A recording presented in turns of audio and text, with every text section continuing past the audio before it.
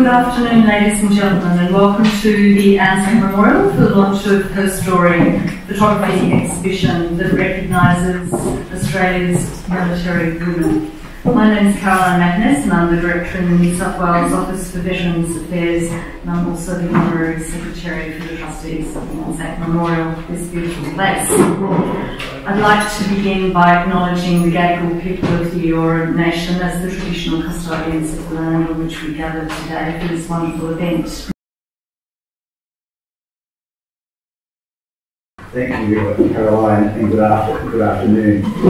I begin by acknowledging the Gadigal people and the Eora Nation as traditional custodians of the land on which we gather today, and welcome you today for this wonderful event. I also welcome Sir Peter Cosgrove, Jeff O'Brien, State Secretary of the RSL, Queen Dunbar, President War Widows, Victoria Benz, Deputy Commissioner, New South Wales ACT Department of Veterans Affairs, trustees of the Anzac Memorial, current serving members of the ADF, and our veterans and their families who are with us at this wonderful event this afternoon. Carla Edwards, the exhibition's creator and photojournalist, and all women who feature in the exhibition, we thank you for your service and your generous cooperation with Carla's project. I also wish to and appropriately acknowledge the life, service and passing of Veronica Cameron. Carla has collected a remarkable series of stories ranging from some of Australia's older service women veterans who served in Australia's home front and auxiliary services in the 1940s through to women who were actively deployed overseas in the 1990s. Small fragments of Carla's interviews with the service women are displayed here alongside their photos, or the photos of veterans, and transcripts of the full interviews are available on the New South Wales Memorial's website, and I really do encourage you to read those stories. Carla, I, on behalf of us all, thank you for the dedication to honour the service of our women veterans, giving each the time and space to tell their story and to create these distinctive portraits. The photographic record and interview will enable the veterans' legacy to pass down to future generations and help ensure that their efforts are never forgotten. To our women veterans, on behalf of the New South Wales Government, I sincerely thank you again for your service, both in the service of Australia, your nation, but also in the service of advancing women's status within Australia's Defence Forces.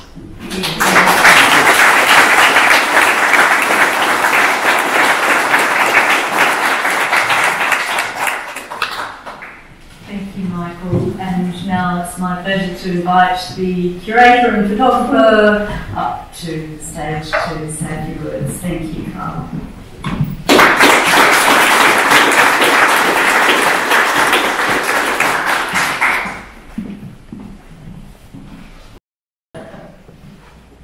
I have a problem that if I'm looking at you, I can't see you with glasses on, but I can see what I'm reading here. So please excuse me, I'll try not to go up and down all the time. Good afternoon, Michael. Good afternoon, Sir Peter Cosgrove. Welcome, and welcome distinguished guests. To the women I've photographed and interviewed, their families and friends, welcome to your day. What to say in 3 minutes? Let me start with a heartfelt thank you to everyone present here today. Simply by your attendance, you're showing the women I've photographed and spoken to their efforts to help keep Australia safe have not gone unnoticed. Actually, if you think about it, your attendance here today is in support of all women, whether they be veterans or still serving. I am a first-generation Australian. I'm not from the Defence Service. As a young woman, I occasionally heard about hardships my maternal family was dealt with whilst they lived in Nijmegen, Holland or the Netherlands, and they lived close to the Vaal Bridge, and there was this big fight for liberation. That's all I heard, apart from other stories of prisoners of war. I'm forever grateful to live in a country that I consider safe.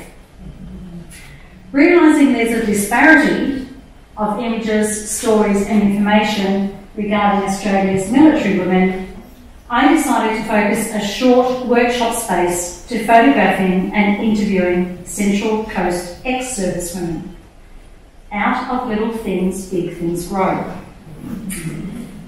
What began as a small personal project in November 22 with 7 women on the wall has grown exponentially, mainly by word of mouth and the odd keyboard warrior.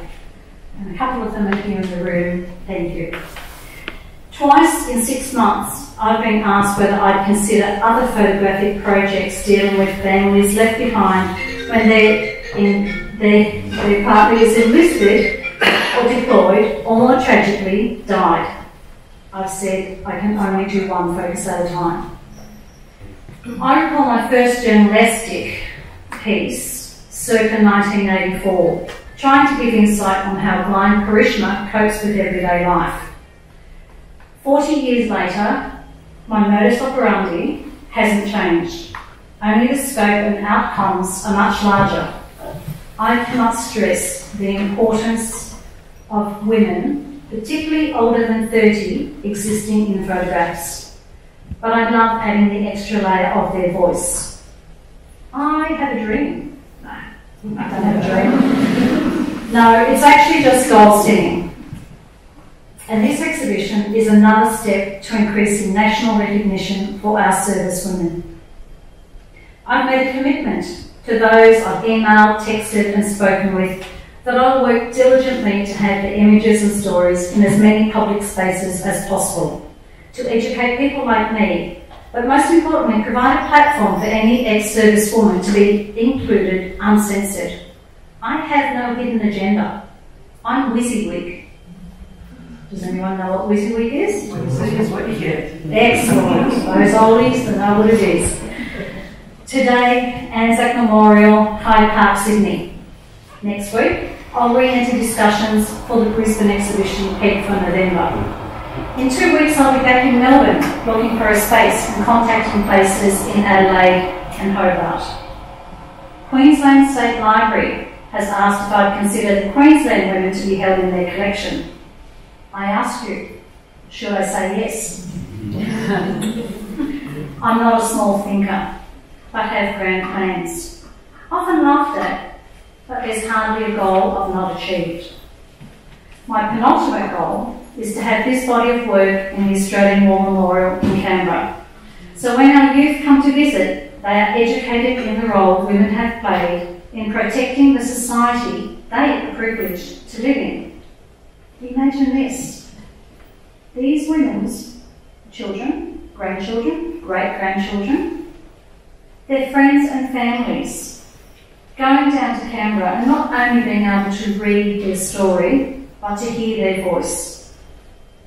Not included in this exhibition or this data are the audio files of everyone's interviews that I've made. That's still to come. So Canberra may have that opportunity to have it with their exhibition. To me, ladies and gentlemen, having that opportunity of hearing the voice of the grandparent or the friend or the family is goosebump worthy. But I cannot do it alone. I call upon everyone present here today to help this become a reality. I believe in 6 degrees of separation. Let's work collectively, talk and lobby about this project. It was a conversation that brought this collection into being here at Anzac Memorial. Thank you. I have a ton of other thank yous, and if I make individual recognition, I'm bound to leave some out. So I'm going to go generic. To all my portrait subjects sitting here, or those who will be watching this once I put it onto the website afterwards, they'll all have a link. I say thank you. Thank you for your trust and confidence, love, gratitude, laughs and tears. Believe me when I say I'm the one who is honoured. Donors, fiscal, to the not-for-profit setup and still to be used, but more tangible donations. Thank you for your generosity. To the Executive Committee assisting today, my team, thank you. To other friends and family of the women included, thank you. Look at what we've done by collaboration.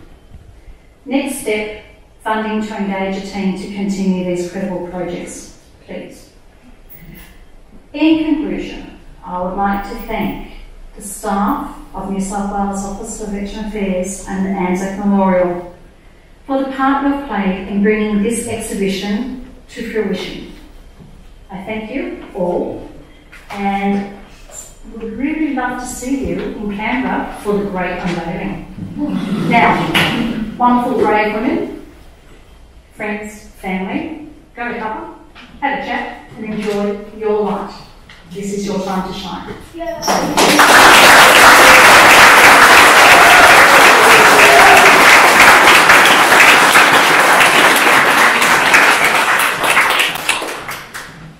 Thank you, Carla. I'd now like to invite Patsy Edwards to come up and say a few words on behalf of the women here that have been photographed. Thank you, Patsy.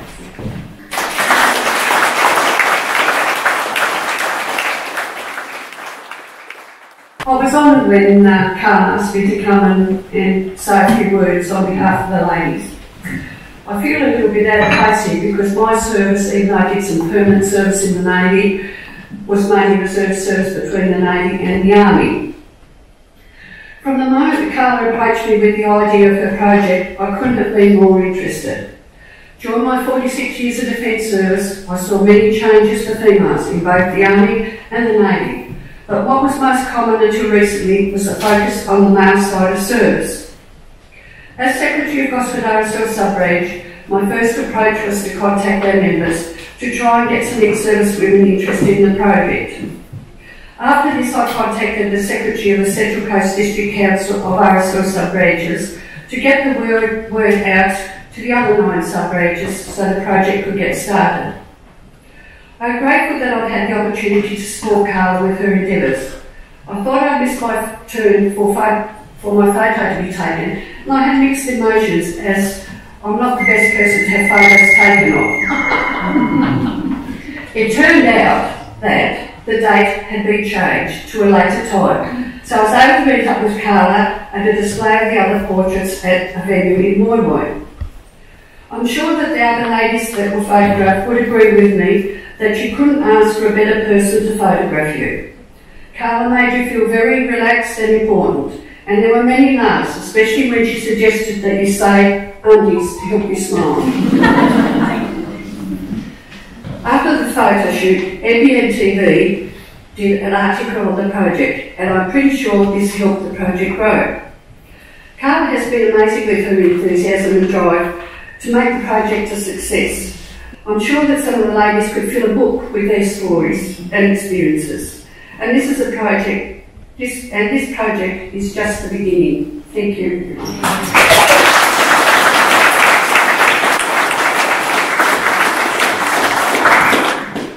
Thank you, Patsy. I'd just like to conclude by saying how really pleased we are that this is up now, ahead of International Women's Day this year and in our 90th year of the Anzac Memorial. I would like to do a special call out because I think it's fantastic to reach 100, and we've got 2 centenarians here today with us, Rita Anderson and Joy Harvey, and close behind, 99 and not out, my Bradman, is Valerie Ireland, who's having her photograph taken next week. So a special acknowledgement for the effort of getting here today. To have World War II service represented here is just really wonderful. So thank you all.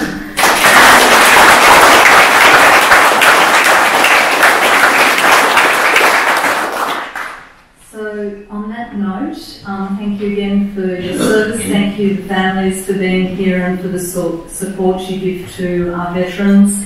And please continue to enjoy being here, and a cup of tea and coffee and refreshments. Thank you.